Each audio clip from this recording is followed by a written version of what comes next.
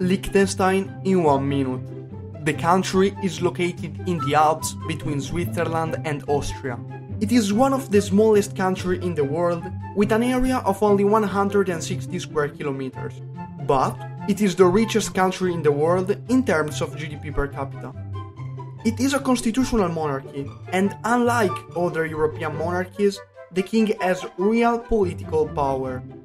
He can veto laws, appoint judges, call referendums, and dismiss the prime minister. Liechtenstein is one of the few countries that has no military, but Switzerland defends the country against potential invaders. Liechtenstein and Switzerland are like brothers. The first is smaller but richer, and the second is bigger but poorer. This was